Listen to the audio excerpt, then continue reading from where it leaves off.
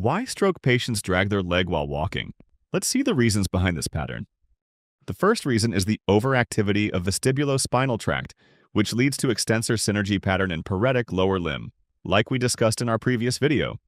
The second reason is the missing component, which is the knee flexion.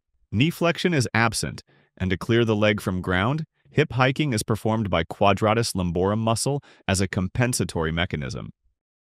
The third reason is the retracted pelvis stability is lost due to gluteus medius weakness, and during walking, the pelvis forward rotation does not happen. And the fourth reason is, whenever patient applies effort for walking, upper limb flexor synergy is also activated at the same time. This results in energy consumption, and less effort is generated at the lower limb. Therefore, the patient walks with circumductory gait. To know how to fix it, check out Physio Classroom Premium videos. Thanks for watching.